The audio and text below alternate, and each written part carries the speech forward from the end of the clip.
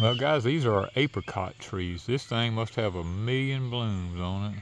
I don't think I have ever seen this tree have this many blooms. So far this year we had the hard freezes, and then after that it has been the most wonderful year for blooming for fruit trees and stuff here at Deep South. It's amazing. Everything we have is literally popping. I mean, I don't think I've ever seen it this much since I've lived here. Usually what happens to us in March and April is that we get one late hard freeze, and it wipes these apricots out every year, and some of our other fruit trees also. But this year, they're telling me that we're not going to have that hard freeze. Now, if I know the camera can't focus on it, but I can actually see the little apricots down inside that bloom right there. The little green apricots is down in that bloom. So every one of them has a little apricot in it. So, and there's what, 3 trees? There's 3 trees here and 100,000 sprouts coming up around them. So, you know, it's going to be a job going in here cutting all these sprouts off, because I have to do this every year. I have to come in here because this is a wild apricot. And I really got some pruning I need to do on it, because the spring, it has got water sprouts sticking up on the trees in here. So I really need to come in here and cut all these water sprouts off, cut all these suckers off on the ground out here. It's making all these other apricot trees.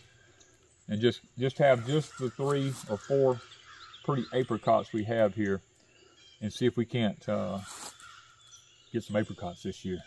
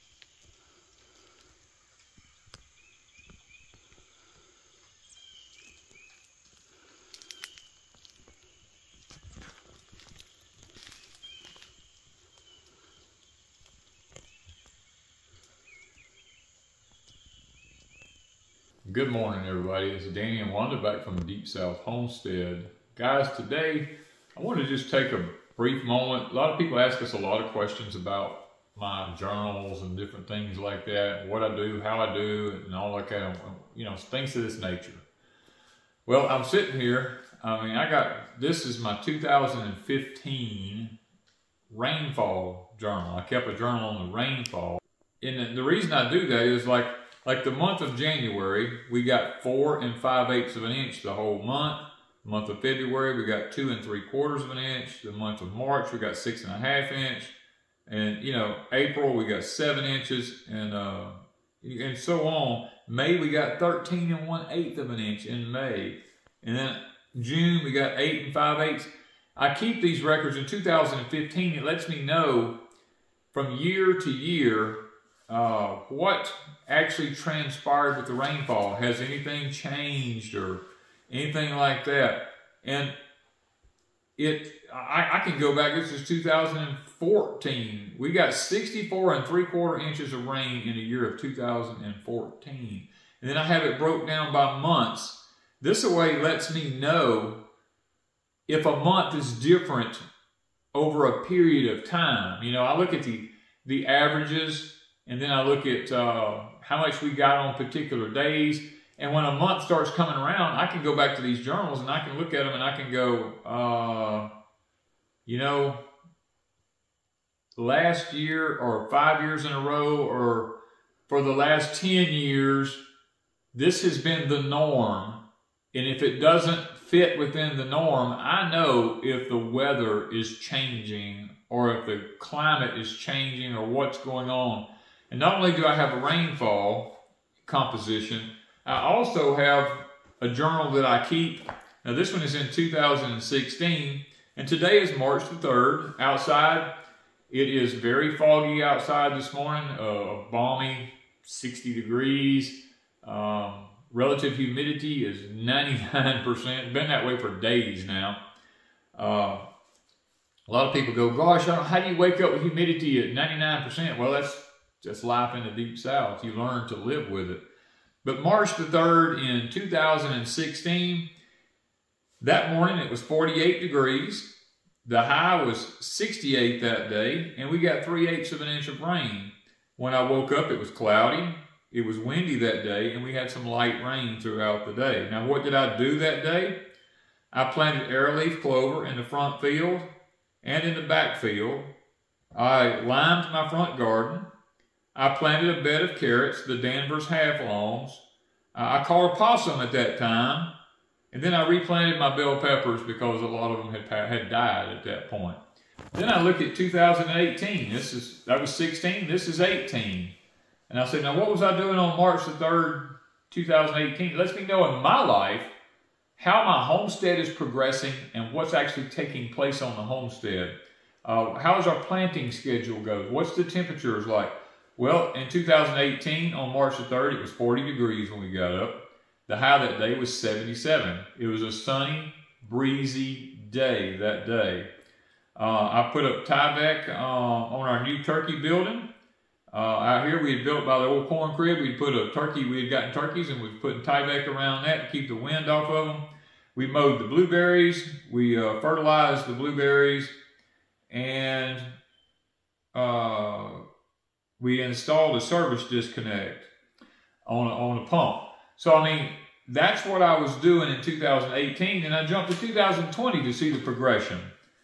On the 3rd, it was 64 degrees in 2020, so we see that it's gone from the 40s in the morning till now we're in the 60s in the morning, and the high was 75 degrees, which was normal.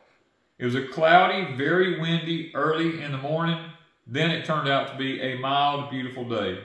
We worked on the greenhouse that day. We potted 51 of my celebrity hybrid tomatoes.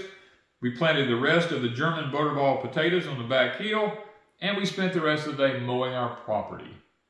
And then we fast forward to 2022. And we're back at the low in the morning. It was 46 degrees. The high was 79. So we see the high has gradually increased over the years. It was partly cloudy in the morning. Then it turned off to be sunny. We went to town, we got feed and fertilizer before it went up in price. Because remember 2020, they're talking about price rises on fertilizers. We worked on a new barn. We bought shelf-stable fuel for the chainsaws for the future. Now, these are the progressions of life based on journals. That's why it's so important to keep journals. Because journals helps us to realize where we've come from. Has our homestead, what's the temperatures been like on our homestead? How has things changed around the homestead? How has the homestead progressed? Journals are very, very important. Now, I don't go into detail about writing anything about my personal life in these journals because these are just weekly planner journals. We get them off of Amazon. But we are going to be giving away a couple of journals. As soon as we reach 300,000 subscribers, we're going to give a couple of journals away. But now that we have newer technology, I'm not dependent upon other people for my weather now. I want to talk to you about, we have a company called the Professional Weather Station here. I've been using this thing now for a couple of weeks to just see how it works. And I'll tell you what, I'm really liking it because I can walk into the living room, and if it's set up in the living room here, I can see what's going on here at Deep South Homestead. I can tell the temperature, the humidity, how much rainfall we've had. I can tell the temperature inside the house, the temperature outside the house, the relative humidity inside the house, the relative humidity outside the house, the feel-like temperatures. I mean, it is the wind speed, the wind direction, whether it's a foggy day, a sunny day, whatever, rainy day, all that shows up on this monitor here. The direction of the wind that's blowing, what speed, the time, I mean, the day of the year, it records all that kind of stuff. And I'm very, very well satisfied with it. So now that we've used it here at Deep South Homestead, because most of our gardening is going to be taking place over at Pecan Grove. Now that we've come to like it so much, its permanent home will be at Pecan Grove, because that's where most of our gardening is going to be taking place, and that's where I want to know more about what's going to be going on with the weather over there, and keeping up with the weather at Pecan Grove. I'm trying to also do a journal for both places now, so that I know what the temperature is like at both places. You know, does one get more rainfall than the other? You know, just different things like that I want to try to keep up with. And this device right here is going to really make it a lot easier to do that. Now for this device here, if you're interested in one of these, there will be a link in the description down below. Guys, the outside sensor, the one thing I liked about this is this outside sensor can be set up on a metal pole. You can take a metal pole and it's got a thing that clamps around it. You can take it off and turn it sideways, and you can mount it on the side of a post. If you got a 4x4 sticking way up in the air, you can mount it on that 4x4. I mean, it has a lot of different ways, but now there are some rules to it. You don't want to mount it right up on the edge of a house or something like that. It needs to be within 5 foot of a structure. It doesn't need to be up under any trees or anything like that. It really needs to be out in the opening so that the wind can hit it like it needs to, the rain can get to it like it needs to, and in order for it to be accurate, to read the temperatures accurately. Because if you got it against the roof on the house, then the heat from the metal or the shingles or whatever you have on the roof is not going to be reading an accurate temperature. So that's what I like about it. The technology in this thing tells me that it is going to be a piece of equipment that's going to really help me out about keeping local right here where I'm at, not reading a little thing that the rain's pouring in at night, you know, and I'm reading a gauge like this. This thing reads within 4/10 of an ounce. I mean, it reads really, really minute details of everything. And it tells me what's going on at any point during the day. If a front comes through, I know how much the temperature is dropping, whether I need to run out and cover plants. I mean, it tells me all this kind of stuff, and that's why I like it so much. But guys, this is one of the reasons why I keep journals. The weather station like this is going to make it a lot simpler for me to keep journals. I don't have to depend on one that for my town here or my community here. I don't have to go online and look and read what they say. I have a station at my property that tells me exactly what it is at my property, because believe it or not, there are microclimates in places. 3 miles up the road right here is a huge nursery, and their climate at that nursery is 100% different than it is 3 miles from here. Lots of times, it'll rain day after day after day up there at that nursery. We never get a drop, just 3 miles away.